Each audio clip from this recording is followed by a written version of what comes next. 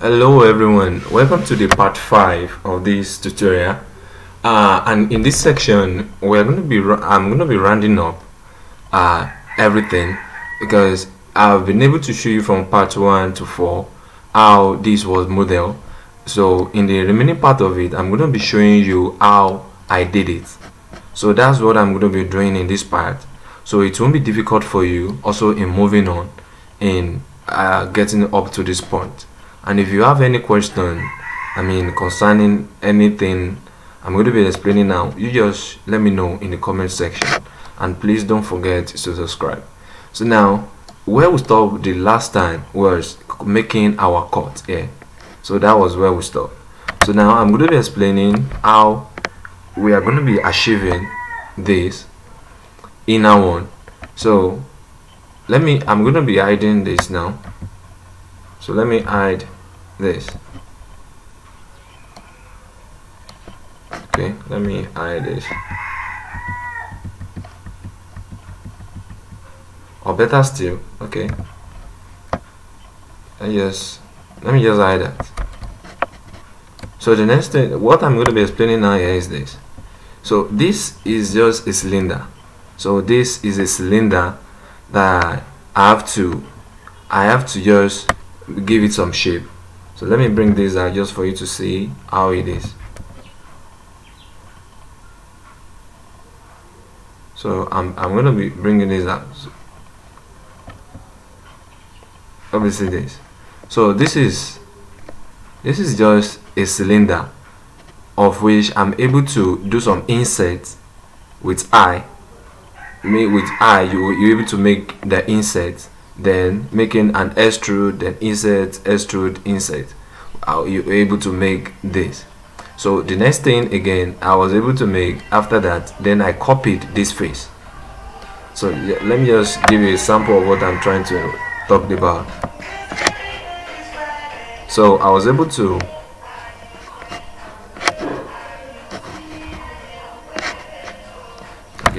copy the face, like let me just say Shift D in the X now.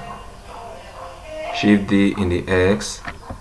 Then what I did was that, and then I added a loop cut, a circular loop cut, so many of them, circular loop cut to them. Then the next thing I did now was to make sure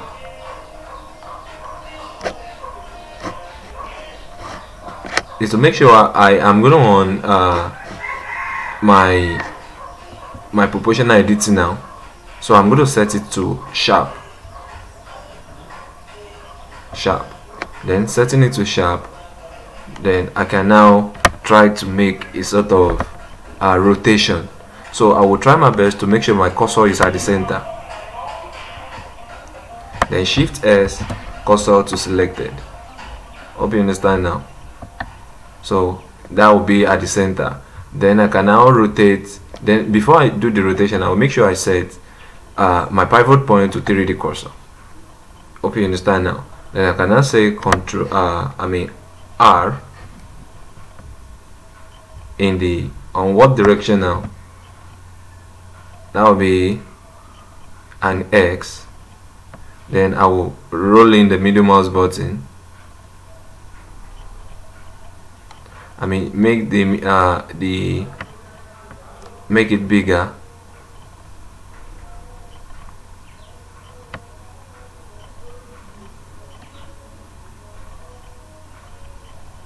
Obviously now.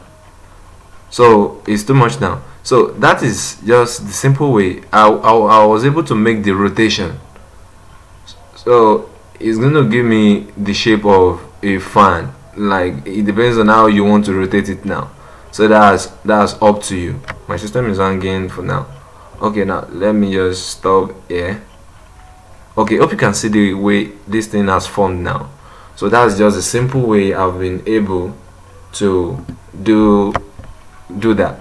Then even before that, now before I delete that, then for you to make that the slope, then I'm going to be picking each of these, then leaving one at the middle, So I'm going to be leaving one at the middle, picking others, leaving one at the middle, picking others, leaving at the middle.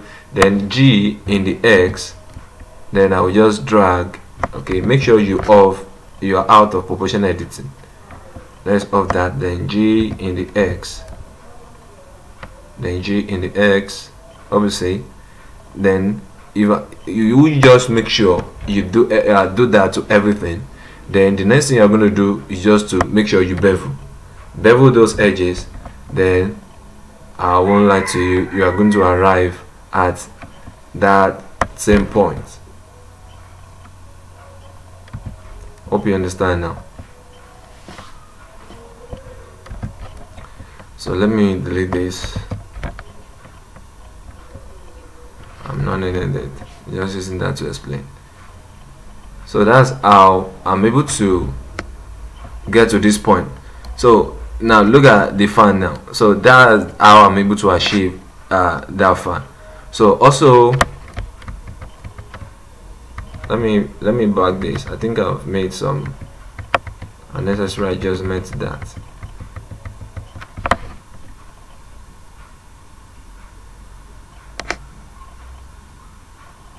Okay. So now about this also. Now these ones are just additional part that I'm able to add to it. Remember, you remember the way we added this at the top part and the way we added the handle.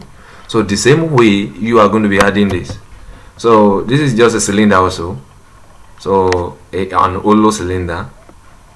Obviously then it just this is the so just an hollow cylinder separately. Then the other ones you're able to see beside that, they are just additional part also. So I'm able to make one, then make a sort of array around. So this is just a cube that I'm able to just bevel to some shapes. So now let's look at this also. So looking at this, so it depends on you now how the kind of design that you yourself you might want. So that's up to you. So now let's look at the top part here. So when we look at this is also a cylinder, I mean a cube now, that was able to just shape bring down up to this shape. Hope you understand now. So as everything like that, so that's how everything is being made. So also looking at this is also a different part on its own. So I made this with cube G in the Z. Let me bring it up. So obviously that, so it's a separate part. So I made that with cube also.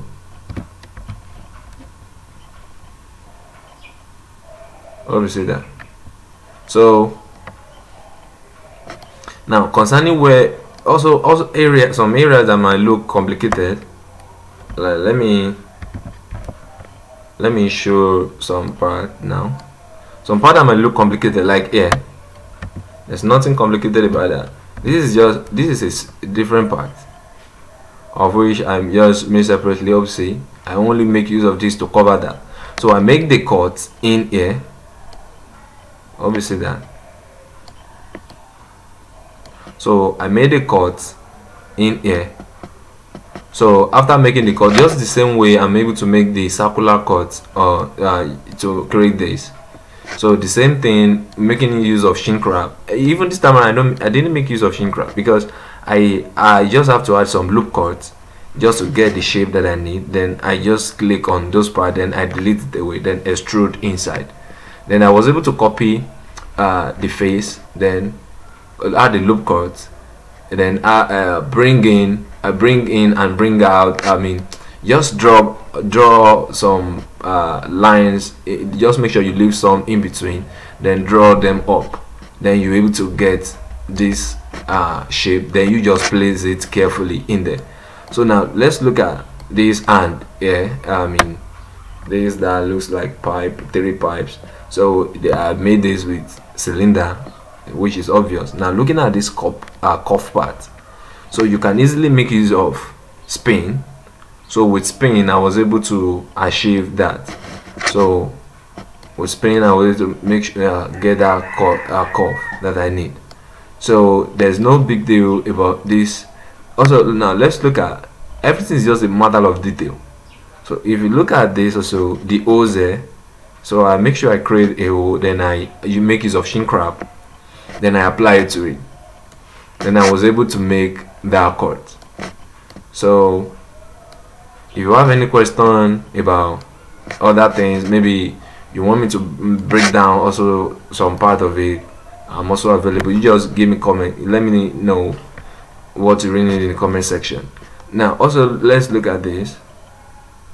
This is also careful made shapes, like just now let's look at this. Now just carefully make them and then I align them. I just apply them inside there. So that's how I did for this one. So making 3, then remember I'm on mirror, so anything I do in this side will be reflecting on the other side. So that's that.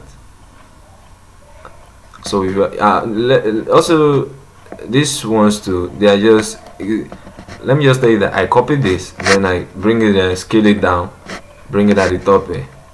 So now concerning these O's too for the boat, so I make it of the shrink wrap also. So we shrink wrap, then extrude inside. So I was able to make whatever cut you're able to see here. So with the help of shrink wrap, that will help you. So if you have any question, just let me know in the comment section, and please do your best to subscribe. So I believe I'm able to put it through on how you can go about making a sci-fi gun, and even not a sci-fi gun alone this time around. If I but also helping you to be able to think through on how you can model whatever sci-fi material you might want to make. So please, I will be grateful if you can subscribe, so that will encourage me more to do more. So thank you very much.